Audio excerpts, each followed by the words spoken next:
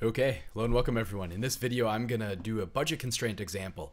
So I'm gonna talk about what happens or how to solve a problem where the price of one of the goods depends on how much you've consumed.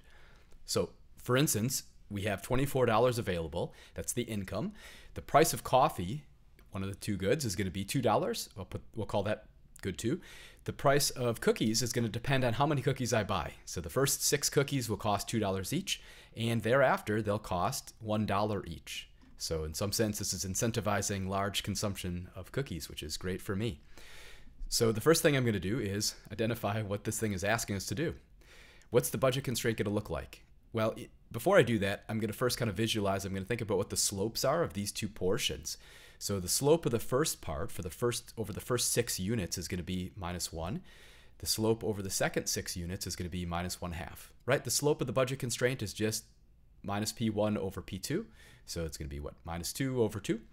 And then -1 over 2. That's also the marginal rate of transformation. That's the rate at which the economy is going to force a trade-off if you're giving up one good for the other.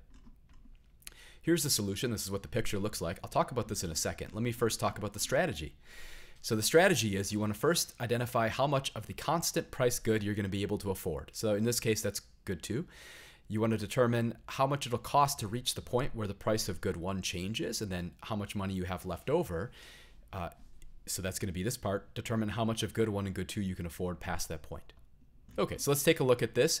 I had $24. The price of coffee was 2, so I could buy 12 coffees, which is a lot of coffee, and that'll leave me with 0 cookies. Suppose instead I just started spending my money on cookies. By the time I had spent $12, I would have 6 cookies. Right, 6 cookies cost $12 because the first 6 cookies are $2 each. And once I reach this point, this has costed $12. I now have $12 remaining.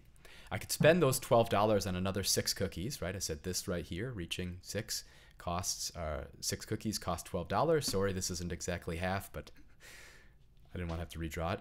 And then over here, the other thing I could do is I could spend my remaining $12 on cookies.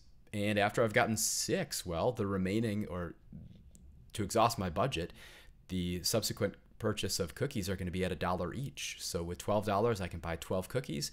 12 plus 6 is 18. So maximally, I'll be able to afford 18 cookies.